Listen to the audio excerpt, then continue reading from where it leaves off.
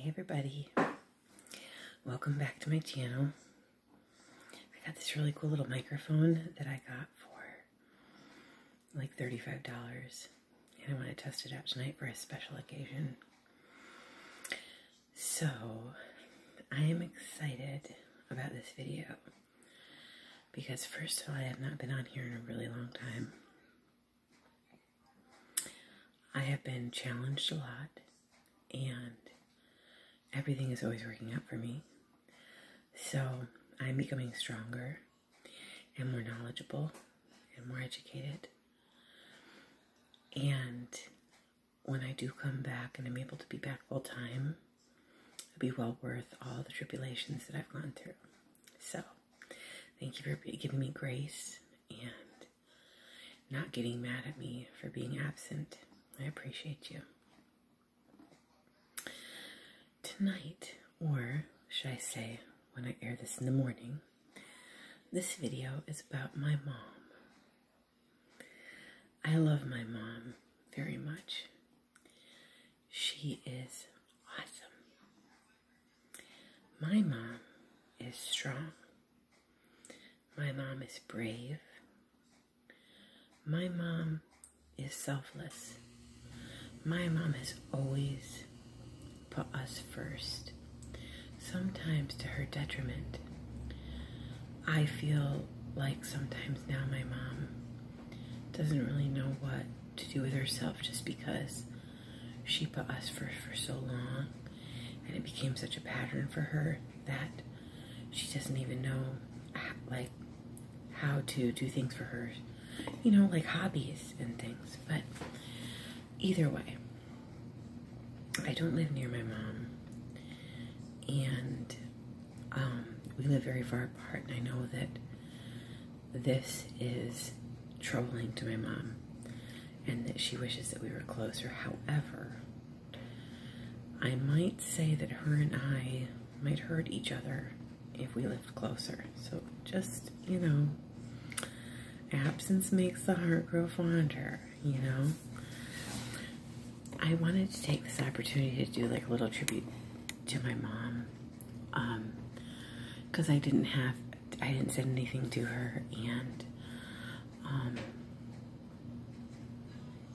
she likes it when I do stuff like this. She'll be like, I wish you played the violin, you know, that's what she'll say. But I'm going to think about some memories and just share them with you all and tell you how great my mom is, okay? That's as far up as it goes. Okay. Let's see. My mom, every birthday that I ever have, reminds me of that she was trying to give natural childbirth and something went wrong, and they had to literally put her to sleep and rush her to the ER. And she said it was so scary, and you know, and I can't imagine not to see your baby be delivered, you know, and then you just wake up. But either way, my dad was there, you know, and my mom made it through, but it was scary, you know. So she tells me that every birthday that I have, okay. And I remember this one time when I was like 4. I guess my mom was going to a wedding, and I just cried and cried and cried and cried and cried. I remember it. I remember looking out the window and crying for my mom. And she was trying to go to a wedding because she was actually in the wedding. But I cried and cried so much that the person that was watching me like called my mom back. I was like, you have to come get your child. Like it was a friend of hers, but I guess she couldn't console me, so. And also, when I was younger, my mom stayed home for like a while. After my brother was born, she still stayed home for a little bit, and then she went to work when we got old enough. But my mom watched a lot of other kids so that she could stay home with us. And my mom would like take like 9 kids to the park. Like she watched so many kids to like make ends meet, her and my dad, so she could stay home with us. And I remember all the kids, you know, and we would go to the park, we would go to all the places, but I just remember like my mom was my hero, you know, and that I just loved being around her. And, you know, I wanted to be like her when I got older, you know, and so thus we have me now, right? I remember my mom taking me to dance practices like every night of the week so that we could get ready for our productions that we put on like 2 times a year, which meant that we like practiced 6 days a week, sometimes 7.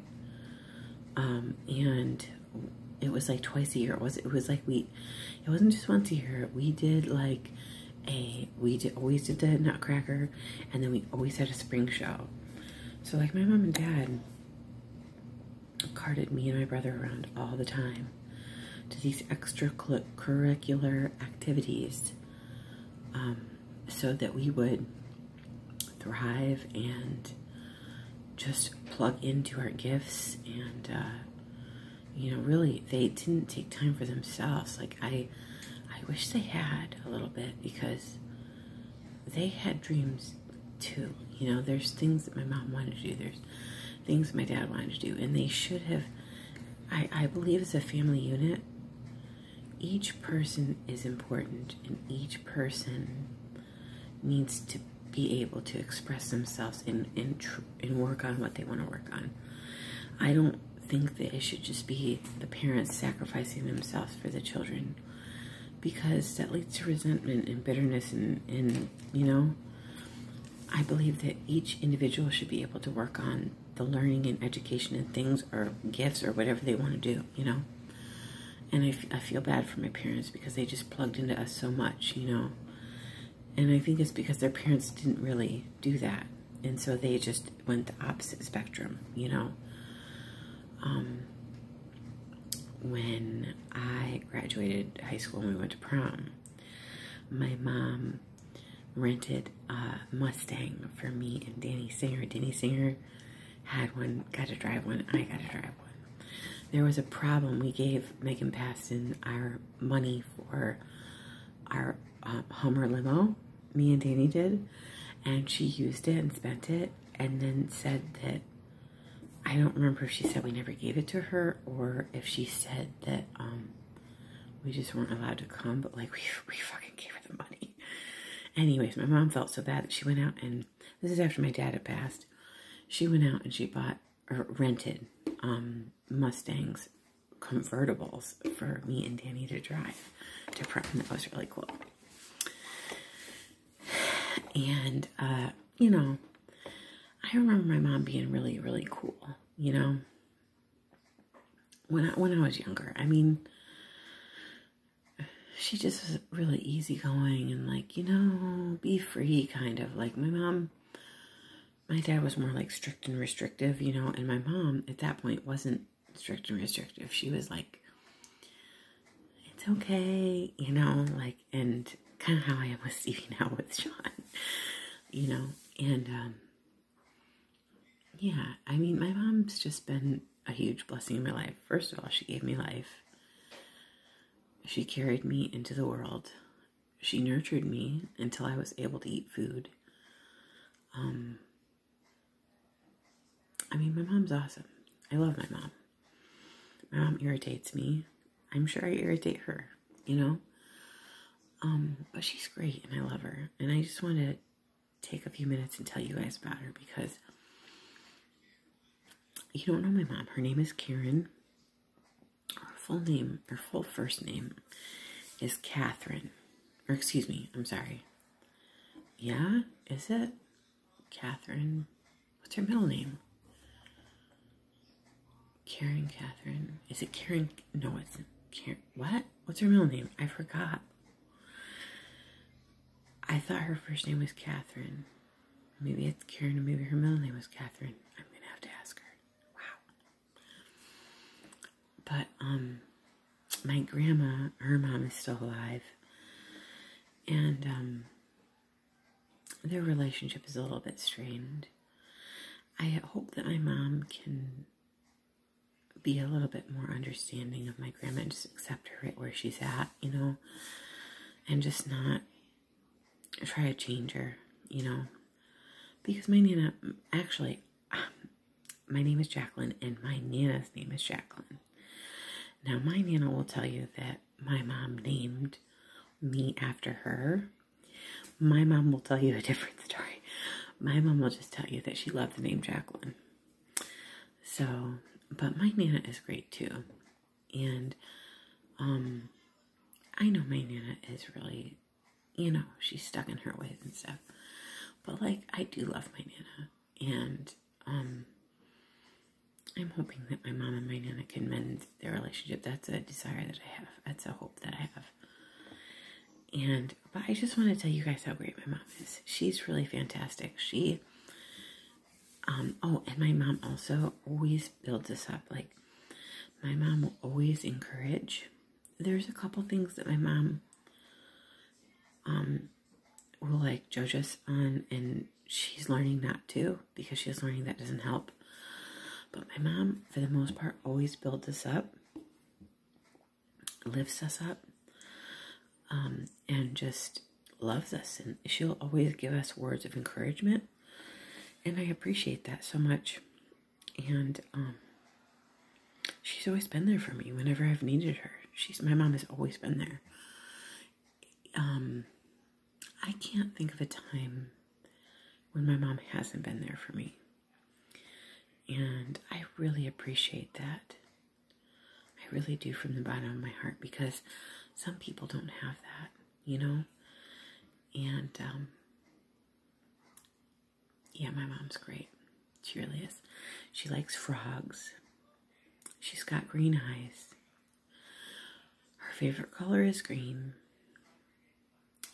She has, like, blonde hair. It's short now. She used to have it, like, I was going to say like a poodle. I didn't mean that in a mean way, but she used to have it, like, permed, you know? And,